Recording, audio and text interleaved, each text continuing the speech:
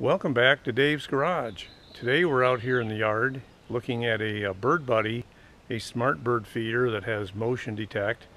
It has a Wi-Fi camera and it talks to your home Wi-Fi network and uploads pictures and videos of birds, and it accompanies a bird application for your smartphone. And in my case, I had a bit of a challenge. Every installation is going to be a little different, but in my case, my biggest challenge was to keep squirrels off the bird feeder. But where I'm at today is that I had, with this smart feeder, obviously the price tag goes up, so these are expensive feeders, and I wanted to come up with a way to keep the squirrels off the Bird Buddy. So this is what I came up with. We're going to take a look at the finished product, then I'll dissect it, and we'll take a look at the pieces parts that I've used to make this what I call the Tin Man. The Tin Man stands about 8 feet high, and of course the Bird Buddy is right here in the middle, and the Bird Buddy is surrounded by 3/4 inch galvanized pipe, an overhead baffle.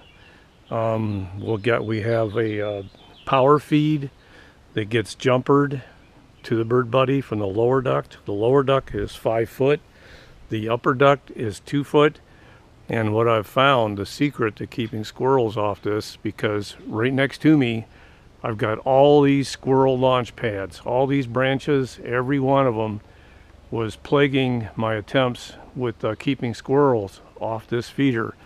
First off the ground was easy. I just went with this 5-foot duct.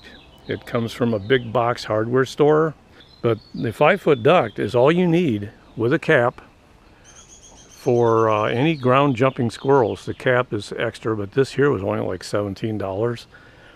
And then the 3/4 inch pipe is of course additional funds. The upper duct is actually a 2-piece.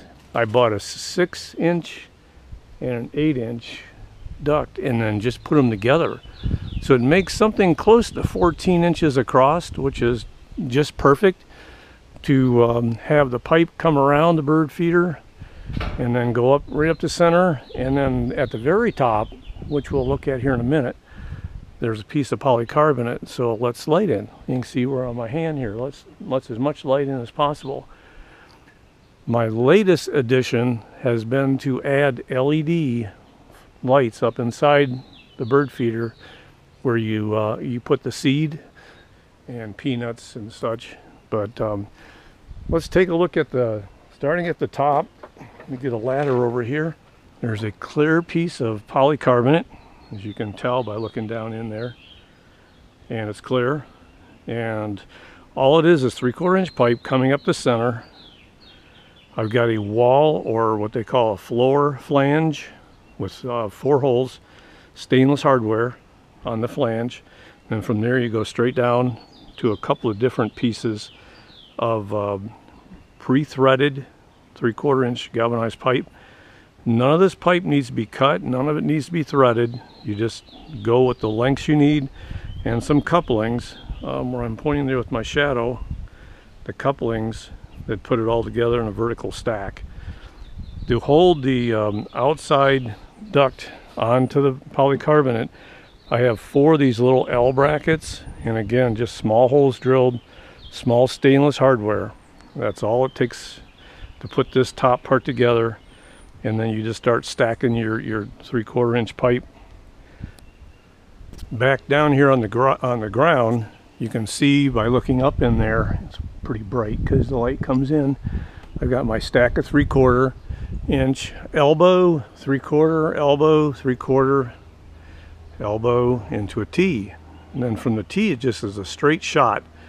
In this case, with this much overhead, you need to have your lower 3/4 inch pipe be a little bit out of the ground beyond the 5 foot, so the 5-foot duct will just sit on the ground. And then this 3/4 inch pipe here, it needs to be about 8 feet long. So I have a 5-foot joined with a 3-foot. The 5-foot is above ground and the 3-foot is down inside the ground. Mid portion of this feeder I've got the bird buddy, and it's just sitting on a little, I think it's about a 2-inch, what they call just a pipe nipple, and it's just threaded, tapered threaded, and one goes up inside the bird feeder pole mount, which comes with the bird feeder, and then the other, end goes into this T. So the other thing that I came up with is a power feed, and the power starts in my basement, comes underground underneath the bay window here, comes underground to the bottom of the feeder up inside this bottom duct. I jumper it from using panel mount connectors. I just jumper this to the bird feeder, and then once it's inside, I just have it going to a Y connector right there that's taped, and one end goes to the USB-C of the camera. The other end goes right here to the USB-A. I had to turn the video off for a second. I live near an airport, so it's going to be some disruption, to say the least. So then the second from the Y connector here goes to a USB-A, which goes to the, it's just a LED strip that's on a tape, a peel and stick tape, and I just got it wound around a piece of flexible natural gas pipe you would use for like a furnace. And it's a perfect length. I think it's about a 10-inch, if I had to guess, 10-12 inch, somewhere around there. And it just loops up around the camera, and I've got the LED strip just wrapped around it, spiral wrapped. So that's all there is. A little bit of soldering needed for this connector here. Behind that black tape, it's all soldered, but it's not a big deal. You just have 2 wires, and 5 volts in ground. So this jumper is for taking the bird feeder off easily from the bottom duct. You just pull them out. It's just a jumper, and there you go. It's just a 12-inch jumper I got off Amazon. So we're just going to leave that there. The bird feeder just comes off by just spinning it off the threads, off these bottom threads. It just comes off. So once I get this off, I'll get back to you. So then the next big piece to come off is this whole thing, this whole upper duct, all this 3/4 inch pipe. It just comes around, comes down around here onto a T, and then this just spins off also. So I'll be right back with you once this is off. The next step is going to be with everything from here off. Next thing is this 5-foot duct. It's just sitting on the ground. So you just simply pull it up over, and it's going to expose the inner pipe and the inner cable that this here attaches to. So here's the inner portions of the feeder. I've taken this lower section here a couple of steps extra. This is a piece of corner chain link fence post, 5 feet high or 5 feet long, and I've got that wrapped over the 3/4 inch pipe. As a 3/4 inch pipe goes into the ground. So this larger pipe allows for a bigger diameter pipe to be present here in the ground. So on high winds, it has a lot less chance of it being able to be moved or rocked. The 3/4 inch is not very big, so I just put a 2 3/8 inch outer pipe over the 3/4 inch pipe. Now the electrical part of this, I've got a piece of flexible conduit coming up out of the ground that goes over here underneath my bay window. You can probably hopefully see it under there, up next to the house. That comes under the ground. Up here, just got some zip ties on it. And then that houses the cable, which inside the flexible conduit, I've got what they call wire loom. This is just another layer of protection. It's just a plastic slit wire protection. So I just have it coming up here to a loop. And then from here I just have a connector. And this is all what they call 5.5 millimeter power cable. So then this just comes down here, go between a power cable, black and the red, 5 volts, which goes up to that jumper. You have to do some soldering here to add a couple other intermediate pieces of wire, but again, it's just 2 wires, a little bit of soldering, some heat shrink, and then you're good to go. So that's it. I did put a cap on here also. This here just sits on here. To fill the gap between the 2 pipes, I'm just using what they call paver brick sand. So it's down in here, and it just keeps the space between the 2 pipes nice and solid. So that's it. The Bird Buddy is back in its location, and one thing you can do to add some variety to the seed, I only use sunflower hearts, just one type of seed, and it gets all the birds, even the goldfinches, and if you want to see more blue jays, sometimes you don't, but if you want to see more blue jays, you just throw some peanuts in with the mix. I got some sunflower hearts up in there. The summary of this outside mechanical portion, we have the duct, the Bird Buddy, all of this stuff here, the 3/4 inch pipe, the lower 5-foot baffle or duct. All these metal parts come from a company called Home Depot. They're all over the US, and in other countries you can get a lot of this stuff that's going to be in metric, but it's going to be very similar in size and function.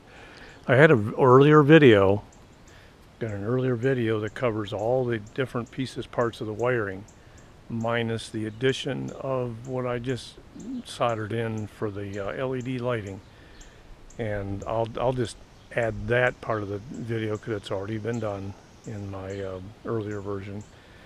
In all the Bird Buddy forums, if you hear me talking about design 1.0, that was the lower duct. 2.0 had to do with adding the 5 volts coming from the basement underground here inside the duct to the Bird Buddy.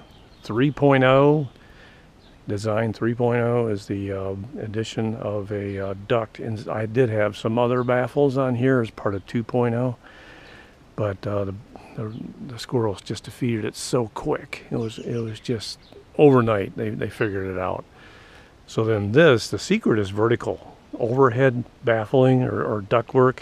The secret is vertical. They can't jump onto the bird feeder, and they can land on top, but then they can't get around it to get to the bird feeder. All they have is one option, to jump to the ground. So then the final stage here is design 4.0. Well, I shouldn't say final. Who knows what I'll do next, is to add just the addition of the LED lighting in here, which gives you a lot of nice video and pictures early in the morning, or then close to dark, where usually the lighting is so poor that you can't use the pictures or videos or save them or look at them. They're just junk.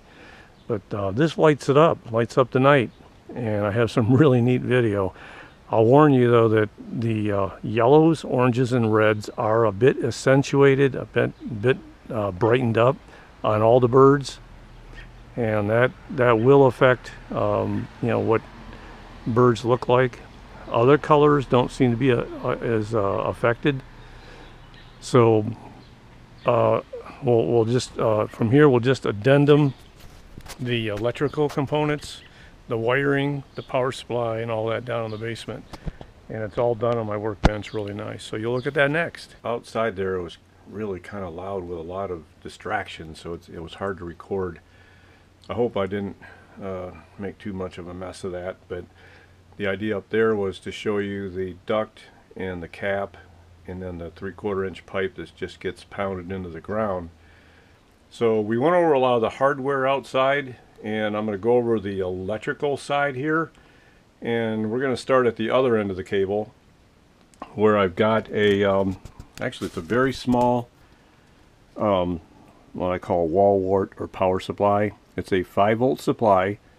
So this is kind of like old school, 5 volts, 1 amp, and it comes up here to, it's a round connector, just round. It's a 5.5 millimeter diameter outside diameter just connector.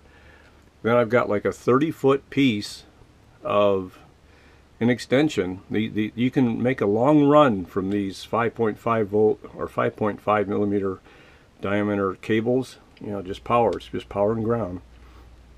You can make a long run with them. So I have the cable going inside of this wire loom to help protect the cable. And then I thought, you know what, if I go outside at a longer length here and bury it, which I did out in the yard, I'm going to want even more protection. So this is what I went with. It's actually a flexible conduit. I think it's 3/4 inch. No, I think it's actually 1/2 inch. These flexible conduits are like oversized, so I think this is only 1/2 inch flexible conduit, but I got like a 20-foot piece of this thing. So it starts here. I've just got it going up along the basement ceiling, and it goes over underneath a my bay window, and then it goes underground. I just have it go straight underground, and then you can see my bird feeder from in here. It's not that much distance from here, but it's 20 feet worth of cable. Well, 5 feet is up inside the duct, but you know, from here it's like about 30 feet, which I wasted 6 or 7 feet of it right here. But it goes up and then out. You'll have to make adjustments depending on where your feeder's at. So underground comes up inside of the duct, and then I already explained some of the jumper and all the 5.5 millimeter connectors and panel mount, you know, panel connectors and stuff that I used out there. A little bit of soldering's required inside the duct for a couple pigtails, and then inside the bird feeder for again there's a bird out there on the feeder right now. It's a bluebird. I've been getting a lot of bluebirds. There's another little bit of jumpering, or 2 pigtails you have to solder inside the bird feeder itself. So coming over here to the specifics, all this was built, or it was built here, but I bought all the components on Amazon. So once you come to the end of the 20-foot extension, 5.5 millimeter power connector inside the duct, you need one of these, which goes between the 5.5 millimeter female to just a it's a pigtail. Pigtails are just, you know, connector on one end, wires on the other. And then this is the panel mount pigtail that's used on the duct and on the bird feeder. Again, all you have is just power and ground. So you just have to solder these 2 wires together. And of course I have a lot of stuff here to play with, so I use the appropriate shrink tubing that you put over these contacts and stuff once they're soldered for protection. And then on top of that, I think I actually did some black electrical tape. So then this, you know, you're now in your mind, hopefully you can think of this being what is shown coming out of the duct. Now you need the jumper. So the jumper, this is another one. I bought 5 of these. The jumper goes from the duct up to the bird buddy, and then from the bird buddy you go, I had to drill a hole in the blue plastic. You go to another panel mount. That's just another one of these, pigtail. And then you have another solder job that go to the USB-C connector, which is another pigtail. So these get, you know, again, soldered together, and using the heat shrink tubing and then some electrical tape to kind of just purdy it all up. And that's all there is to it. Below this video I'll have the part numbers and the links. The source is mostly Amazon for all this electrical parts, but this is some pretty common stuff. All this 5.5 millimeter power connectors, this is right off the shelf, and the pigtails here are just right off Amazon. And that's all there is to it. Have fun with the coming up to be you know, coming up with some creative activities with critter management and power generation. So anyways, have a good day.